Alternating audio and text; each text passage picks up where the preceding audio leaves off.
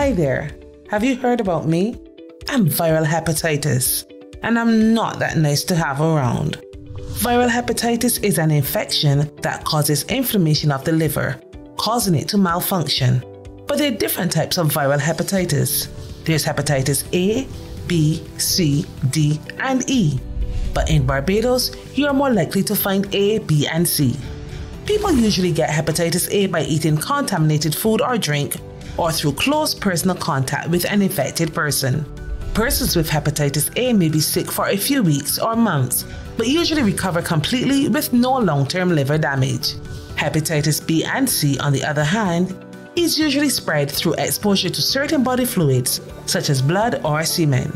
Transmission can occur via sexual contact, sharing equipment that has been contaminated with blood from an infected person, such as needles and syringes, or instruments improperly used to create tattoos, or from mother to child at birth. Persons with hepatitis B may have mild or severe illness and may develop long-term liver damage, which could lead to hospitalization and possibly death. Let me tell you a secret. Many people with hepatitis don't even have any symptoms and do not know they are infected. And if symptoms do occur, they can appear anytime from 2 weeks to 6 months after exposure.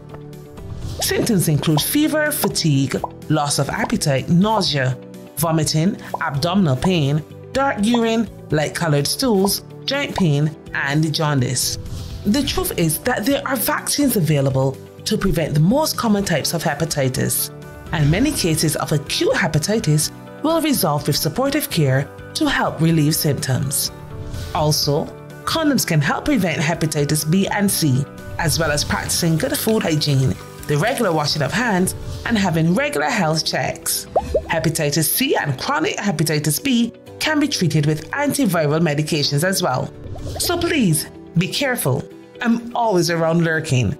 And if you think you may have viral hepatitis, contact your doctor or nearest polyclinic.